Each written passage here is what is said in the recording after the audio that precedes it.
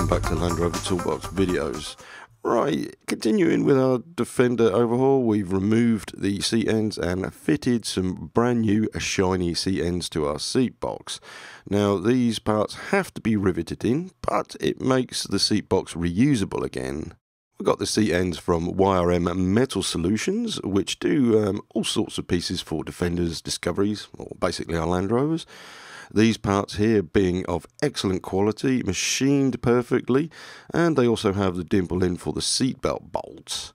The link for the YRM website is below this video on YouTube in the description.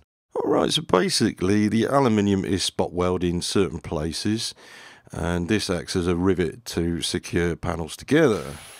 They will need drilling out accurately. I'll show you this later on in this tutorial. Just a little bit of advice here.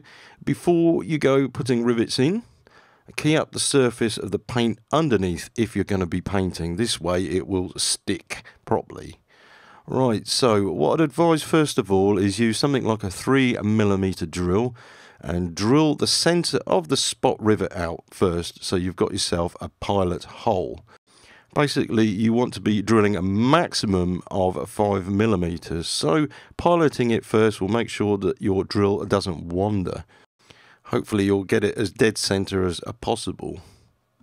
We're using a 4.8mm rivet, so 5mm will be the maximum hole you can drill out. So basically you're going to drill out the front of the seat box where the spot rivets are,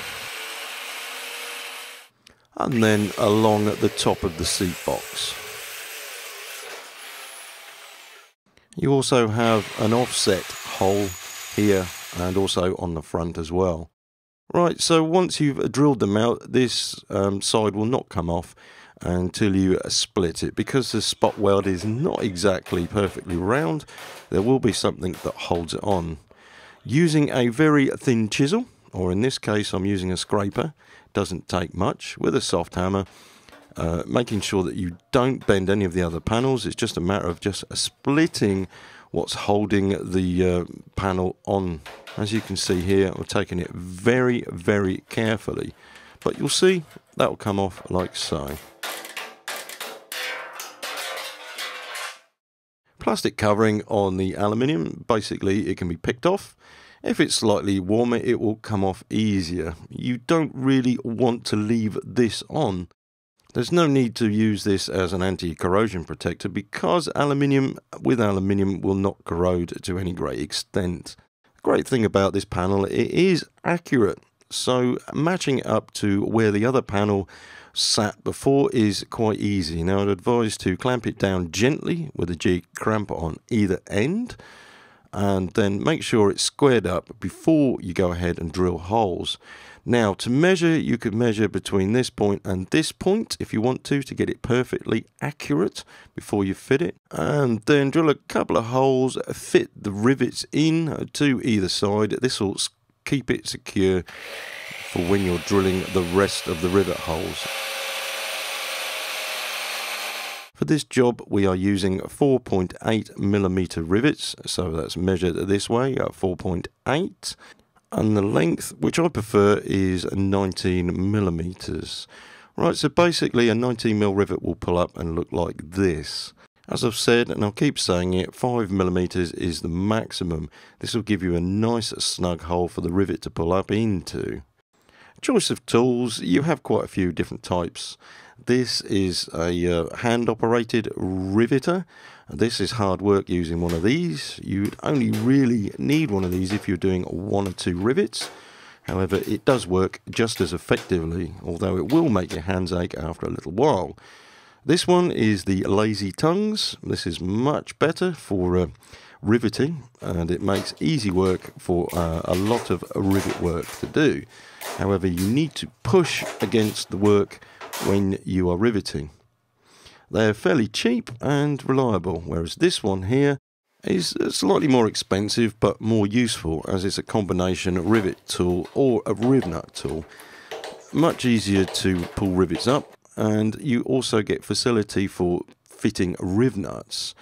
Also, the benefit, if you can afford it and you need it, is the amount of fittings that you can use. This will also go up to the size where you can pull up small mono bolts with it. If you keep watching our series, I'll show you exactly what they are. If you're into bodybuilding, then this will help you build certain muscle groups as well if you have a lot of riveting to do. I'll also show you the air-powered riveter. This is more for industrial use, for doing thousands of rivets a day. Very hard wearing and labour saving.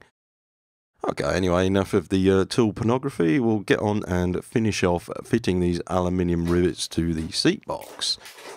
Riveting itself on the seat box is not going to look out of place since the Land Rovers are mainly riveted anyway. This edge along here could do with knocking down very lightly with a soft-headed hammer or a piece of wood. Try not to corrugate it or dent it. So basically we've removed the parts that are rotten and turned the seat box into something that is usable and very presentable. Okay, as I stated earlier, if you're going to be painting this, which I would imagine you will be, is to key down the box around the area underneath the rivets. Now, using a wire brush is a bit aggressive, and this can be filled with spray putty. The reason is if you rivet and then key it down, you'll find that you can't get all the paint underneath or around the rivet. This means the paint won't stick properly. You can see on this heater box that we flattened earlier, it's going to need a lot more work to be able to paint it. Using an orbital sander is the best way to key off or sand down a flat surface or a panel. You can see the differences in paint layers. It's because the panel's quite uneven. Preparation is the key to a good paint job. Fresh aluminium needs to be keyed down and it needs to be etch primed. This is 2-pack, which is etch primer and an activator. This stuff is actually quite nasty to the respiratory system and it's highly flammable. A certain amount of information is available on the tins if you're spraying or even brush painting, but get a data sheet as well. Now, you can spray aluminium, prime it, but because you have certain bare edges after keying down, like up here, you're going to need to prime this with etch primer, and this is also on the aluminium rivet heads. This will give you the best possible results when you are painting it.